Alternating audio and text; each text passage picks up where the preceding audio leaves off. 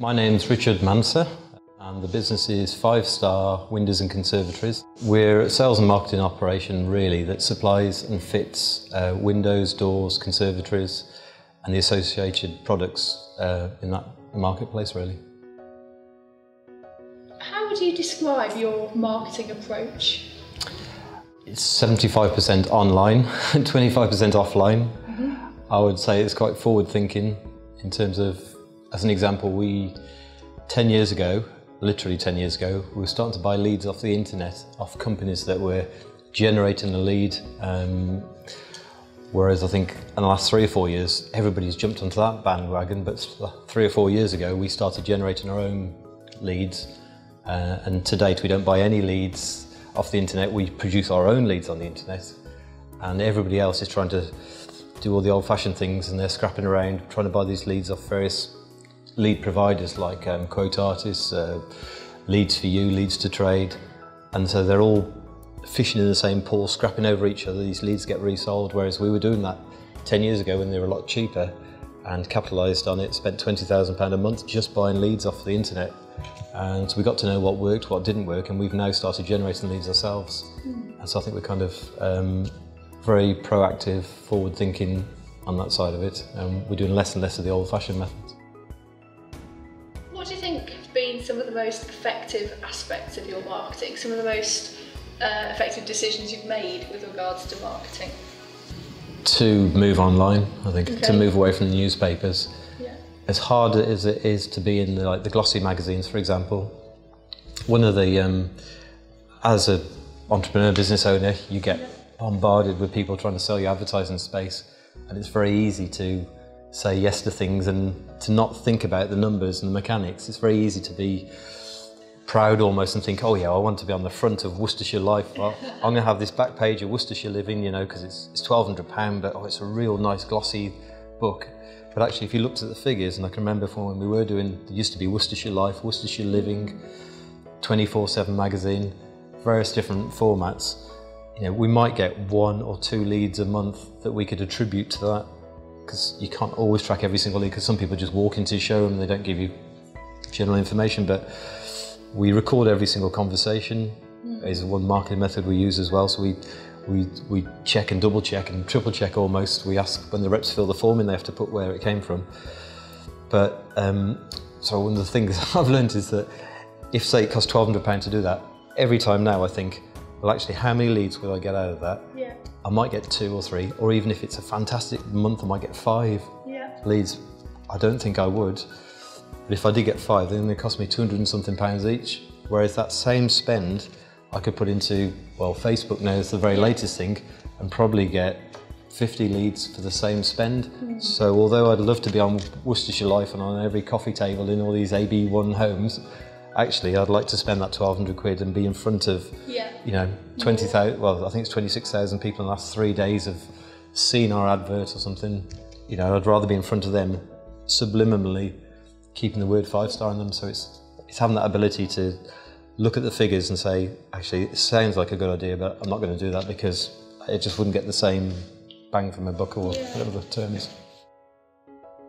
Has there ever been a time when you felt you didn't pick the right marketing approach to maybe tap into a particular consumer market? There's been loads, which has been great. Again, this is a little bit about this sort of forward-thinking thing and changing the marketing methods and being up to speed with things. Years ago, the Yellow Pages, for example, would have been a really good lead source. The BT phone book would have been a really good lead source. The Thompson directory. And whilst they might still work nowadays, the actual amount you have to spend to get the same that you would get online would be prohibitive. But I do remember doing a £25,000 radio campaign with Wyvern, I think it was at the time. Yeah. And we had a jingle made. It was called Price Your House with a Mouse. I was trying to, nearly 10 years ago now, I had every bit of marketing we did. We had a picture of a silly mouse on there. I had a cartoon chap who drew all this mouse on it to try and stand out, and it did get noticed. And we had this jingle that said priceyourhousewiththemouse.com, blah, blah, blah. And the idea was to try and get people to go online and get a quote for what they would do. It cost £26,000, whatever it was. It didn't actually, although the radio people would say, oh, it works, but it's subconsciously you've probably had more sales. Because we track the sales and we know where all the other stuff comes from, there wasn't this void of money spent. So really, it might have been a little bit of a branding exercise. It may have helped slightly in a few people's decisions, but if you track things consistently, and if you look at, like, for example, this is our goals in the last month, you know, how many people each day have done something on the website, you can see if there's a spike or if something's actually working. So if you look at that over a longer period of time, I could look over the last year or 2 years or 5 years or whatever. If suddenly you start a radio campaign at this point here and things start going up, then we know something is categorically working. Whereas if nothing really changes and the figures are the same and the sales are the same, it's not the best value for your money. So I would say the radio campaign at that time wasn't the best. I also had the back page of Yellow Pages throughout the Worcestershire directory, and we also had to have the biggest advert in the window page and the conservatory page, and all in all I think we spent 30-odd thousand within Yellow Pages, but the leads they were the most expensive leads. We worked at something like, I don't know, 500 and something pounds each, which is crazy if you think actually what you could put that money into. So I've made some good mistakes. Not mistakes, they're learning curves. Learning curves, yeah. And it's great to look back and learn these things. But what types of different market research have you conducted? I mean, you've mentioned a lot about I suppose, the quantitative data you've captured. Could you tell us more about that, or any of the different methods of research you've conducted? Yeah, we've spoken to our own customers. We regularly, or once a year, we ring our own customers up and we speak to them to just check they don't need any service calls and things. But while we're on the phone, the idea is to engage in a conversation to try and get some data out of them, what the customers are thinking, what they're buying.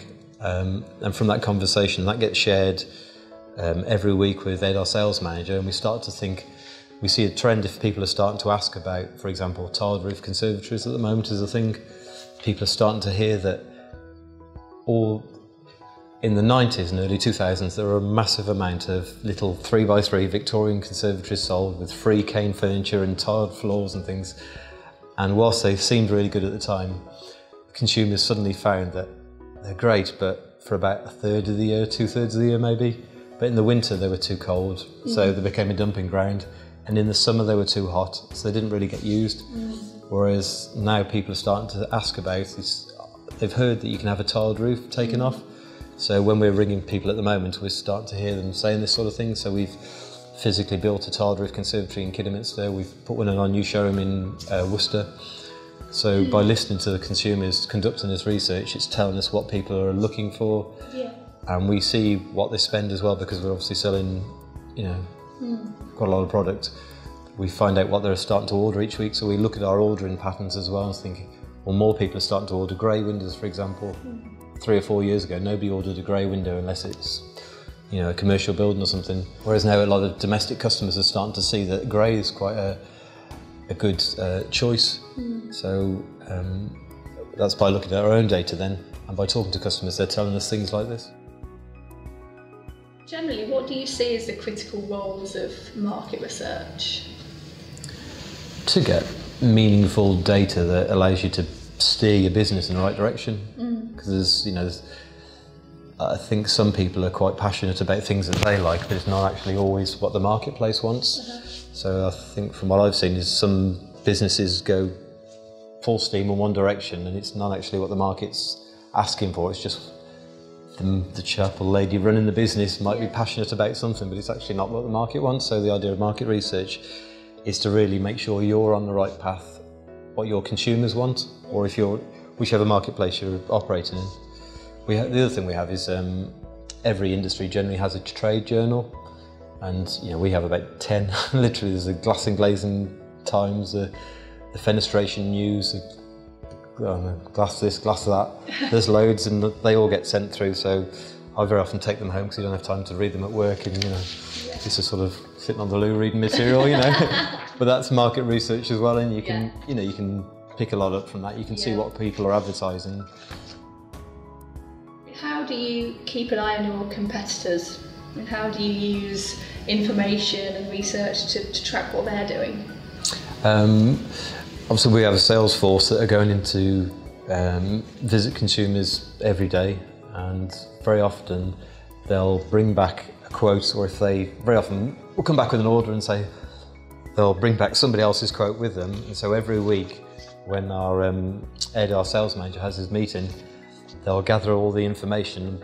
We have a sort of spreadsheet and we'll say, well, this company looks like they've changed what they're doing because they're no longer pushing this product, they're actually saying they must buy their product from here. So we would say, well, because the idea is that if I was seeing you about a conservatory or windows or something, you may say something like, well, that's great, thanks Rich, but I'm going to get another couple of quotes. And I might use something called a pedestal chop as a sales term, which would be to say something like, well, listen, that's a good thing. My advice would be always to get more quotes. However, from what you were saying earlier, Helen, there might be an argument for using another company than the ones you suggested, because ABC company that you suggested, they're not really going to solve your problems because they only use this. In fact, I think I've got a brochure somewhere in my bag. Here's a quote we picked up the other day, and it says they're offering the so-and-so roof. Now, from what you were saying, you wanted to use this room all year round, but this company, I don't think are using that. My advice would be to go to Fred Blogg's company, because Fred Blogg's, I've got one of their quotes as well, because we often come across each other. I know they do that roof, so it might be good to get a quote from them. The only thing is, they're so expensive. Have you seen the price of their things, But, that's up to you. If you want to get another quote, that might be a good thing to do, or whatever. And then consumers think, oh, actually, that's good information. So if the rep is going out there with his market research, he knows what our competitors are selling. Yes. He can help the consumer make an informed buying decision. You can say, well, that's great. If you're buying a car, you might say, well, you could go to so-and-so, but you said you're not going to change the car, you're going to keep it for the rest of your life, but the Hyundai brand, or whoever it is, they only offer a 3-year warranty, whereas Kia, or whoever it is you're buying from, they offer a 10-year. Now, that might be something you should consider, but, How have you used research to kind of understand and develop the value proposition that you offer to customers? I think by listening to what the customers are saying, we can alter things slightly. Okay. Because, for example, a few years ago, before these tiled roofs came out, consumers were saying they wanted a room they could use all year round. They weren't saying, we just want this extra living space. They were saying, we want this extra living space, but actually, I'd like to be able to use it more into the winter. So by getting the feedback from the customers, we went and found a product, a polycarbonate at the time, that was 35 millimetres thick and it had 7 layers. It actually had a lower U value, which is just the way you measure heat loss. And it helped the consumers use the conservatories longer. And that was really from listening to what they were saying. So we then changed the product to suit the customer. So we said, rather than just doing 16mm triple polycarbonate, we're now able to offer this as an upgrade, because we found that a lot of people would like to use the thing all year round. So by listening to customers in the first place, it allowed us to use that product. Has research that you've conducted ever made you reconsider anything or change direction? So something that you found out from research, something that your customers have said, is that challenged any assumptions you've had, made you think about doing something differently? I'm sure it has. I can't think of anything off the top of my head at this moment, but yeah. I think it's really important to listen to what customers are saying and research. Yeah.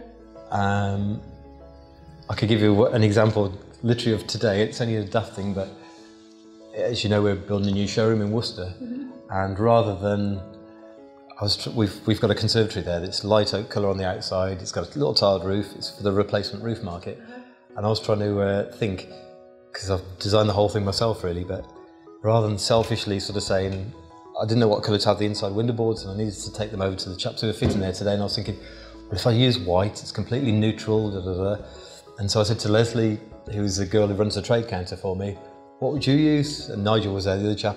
Nigel was saying, oh, I wouldn't have light oak. Yeah, have white, it goes with everything, which is what I was thinking. And Leslie said, no, that's boring. Why didn't you go for the thing? So I think by listening to other people as well, and not just going off your own views, because my thought process was then, well, Leslie's a typical consumer She's probably the sort of person who would buy our conservatory. Actually, that's good to listen to her. So we'll very often put things around the office or speak to customers, to other people, not make the decisions ourselves. Yeah. So it's good to get feedback.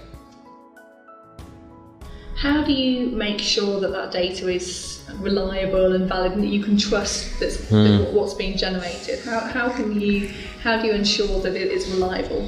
Okay, well, one thing we do is we record every call. We have our own phone system, which we have as a company. It records every single incoming and outgoing call anyway.